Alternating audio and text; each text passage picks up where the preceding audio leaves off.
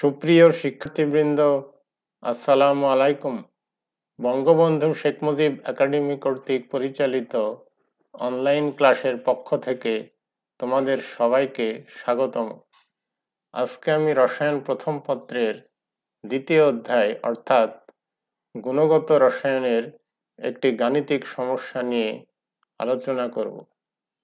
সমস্যাটি হলো 25 degree Celsius তাপমাত্রায় 10 millilitre 4.5 into 10 to the power minus 3 molar lead nitrate দ্রবণের মধ্যে 1 মিলিলিটার ডেসিমোলার ঘনমাত্রার পটাশিয়াম আয়োডাইড দ্রবণ যোগ করা হলো। লেড আয়োডাইডের অধক্ষেপ পড়বে কিনা বিশ্লেষণ করো। লেড আয়োডাইডের কেএসপি অর্থাৎ দ্রাব্যতা গুণফল সমান 1.4 into 10 to the power minus 8। অর্থাৎ এখানে দুইটি দ্রবণ আছে, একটি হলো লেড নাইট্রেটের দ্রবণ আর একটি পটাশিয়াম আয়োডাইডের দ্রবণ। লেড নাইট্রেটের দ্রবণের আয়তন হলো 10 মিলিলিটার এবং পটাশিয়াম আয়োডাইড দ্রবণের আয়তন হলো 1 মিলিলিটার। এখন এই দুইটা দ্রবণকে একসাথে যোগ করা হলে লেড আয়োডাইড এবং পটাশিয়াম নাইট্রেট উৎপন্ন হবে। প্রশ্ন হলো লেড আয়োডাইডের অধক্ষেপ পড়বে কিনা সেটা আমাদের বিশ্লেষণ করতে হবে। লেড আয়োডাইডের কেএসপির মান হলো 1.4 into 10 to the power minus 8। এখন আমাদের বের করতে হবে লেড আয়োডাইডের আয়নিক গুণফল। সে আয়নিক গুণফল যদি দ্রাব্যতা গুণফল কেএসপি অপেক্ষা বেশি হয় তাহলে অধক্ষেপ পড়বে। এখন লেড আয়োডাইডের আয়নিক গুণফল বের করতে হলে আমাদের দ্রবণে লেডের ঘনমাত্রা এবং আয়োডাইড আয়নের ঘনমাত্রা জানা থাকতে হবে।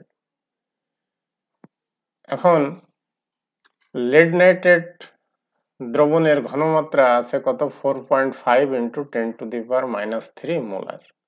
কখন? যখন এটার আয়তন হলো কত 10 মিলিলিটার। কিন্তু যখন পটাশিয়াম আয়োডাইডের সাথে যোগ করা হবে তখন দ্রবণের আয়তন হবে 10 + 1 11 মিলিলিটার। তখন লেড নাইট্রেটের ঘনমাত্রা কমে যাবে, অর্থাৎ আয়তন বাড়লে ঘনমাত্রা কমে যায়। লেড নাইট্রেটের যে ঘনমাত্রা হবে লেড আয়নের ঘনমাত্রাও একই হবে। আমাদের লেড আয়নের ঘনমাত্রা জানা দরকার আর কিসের? আয়োডাইড। তাহলে লেড নাইট্রেট এর ঘনমাত্রা বের করতে পারলেই লেডের ঘনমাত্রা জানা যাবে। আবার পটাশিয়াম আয়োডাইডের ঘনমাত্রা আমরা দ্রবণে নির্ণয় যদি করতে পারি তাহলে আয়োডাইডের ঘনমাত্রা জানা যাবে। তাহলে এখন প্রাথমিক আয়তন ছিল লেড নাইট্রেটের 10 মিলিলিটার, কিন্তু দ্রবণে আয়তন কত হবে? মোট আয়তন 11 মিলিলিটার। তাহলে 11 মিলিলিটার দ্রবণে লেড নাইট্রেটের ঘনমাত্রা অর্থাৎ লেড আয়নের ঘনমাত্রা আমরা আগে বের করব, তারপরে দ্রবণে পটাশিয়াম আয়োডাইডের ঘনমাত্রা তথা আয়োডাইড আয়নের ঘনমাত্রা নির্ণয় করব। তাহলে এখানে লেড নাইট্রেট এবং পটাশিয়াম আয়োডাইড বিক্রিয়া করে কি তৈরি করছে? Lead iodide plus potassium nitrate. এখন লেড আয়োডাইডের আয়নিক গুণফল বের করতে হলে আমাদের এর আয়নিক বিয়োজনটা দেখতে হবে। লেড আয়োডাইড বিয়োজিত হয়ে লেড আয়ন আর আয়োডাইড আয়ন তৈরি করে। তাহলে আমরা নিয়েছিলাম 1 মোল লেড নাইট্রেট, শেষে পাওয়া যাচ্ছে কত? লাস্টে আমরা পাচ্ছি 1 মোল লেড আয়ন।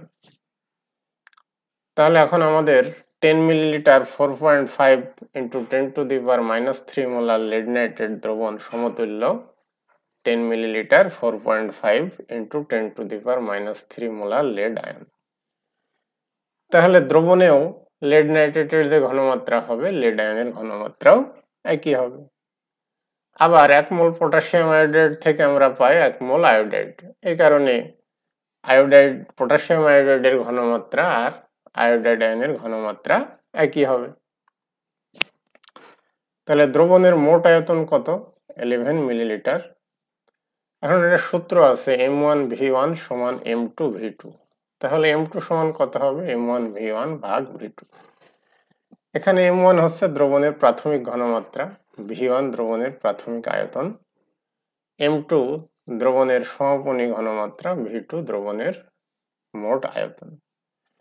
তাহলে আমরা এখানে 10টা আগে লিখেছি, আসলে 10 হলো V1 এর মান হলো 10 আর M1 এর মান হলো 4.5 into 10 to the power minus 3 এবং V2 সমান হলো 11।